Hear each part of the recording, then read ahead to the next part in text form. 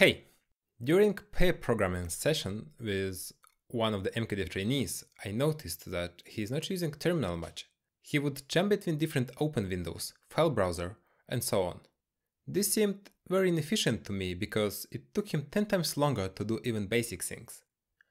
I decided to make this video for him and for anyone else who has recently started with programming.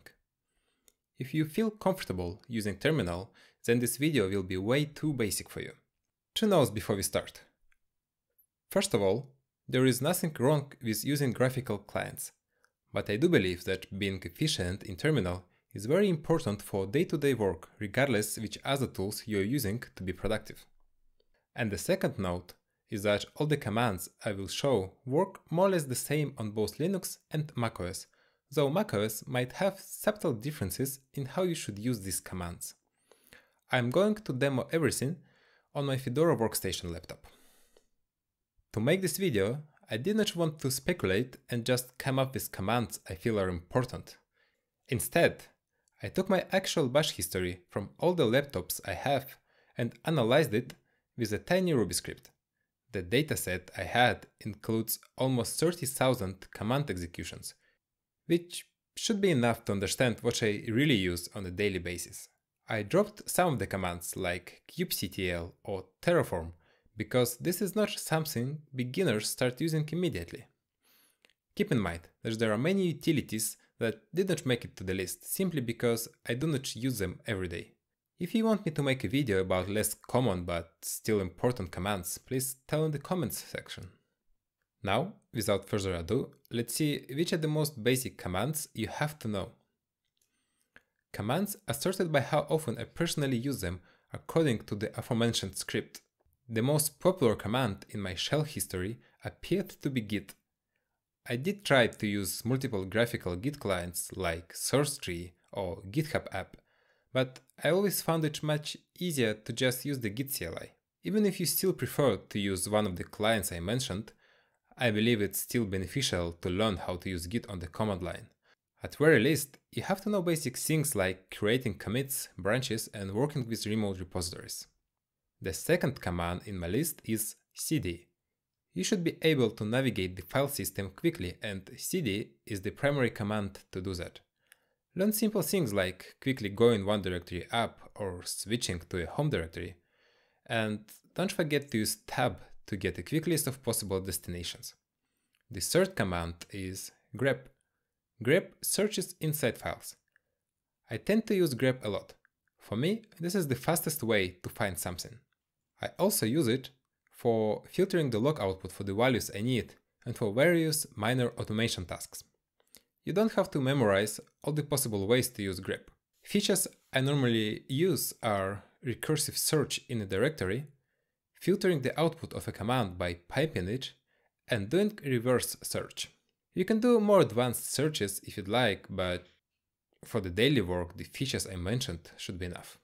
The next command is ls. Inspecting files and directories is always important. ls is for listing them. Most often, I would run ls with -lha arguments so that it gives me all the details about permissions, ownership, file size, and symlinks. When I need to debug SC Linux issues, I would add -z option so that ls also shows me SC Linux labels. The fifth command is vim. There is a dedicated video about how I use vim with some tips how to use it productively. vi and vim are normally available on any system, so it makes sense to learn the basics of this text editor. At the very least, learn how to save and exit files. Command number 6 is cat. Cat is for viewing the contents of the files. It's the fastest way to see the complete text file in the terminal. For larger files, I normally use less because it allows to search inside the file and scroll through it page by page. The next command is ssh. It depends on the nature of your work, but knowing ssh never hurts. Chances are you will be logging into servers even if it's just local virtual machines. Knowing how to use SSH as well as SCP and different authentication mechanisms they provide is essential if you do anything with infrastructure. Command number 8, mv. mv moves files and directories.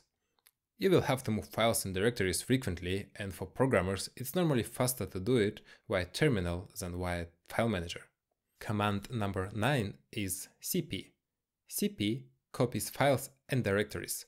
Again, you will have to use it more or less daily, unless you feel like going to file manager every time you need to make a copy of anything. And the final command in my list is curl. Curl is a CLI to make network requests, most commonly HTTP and HTTPS.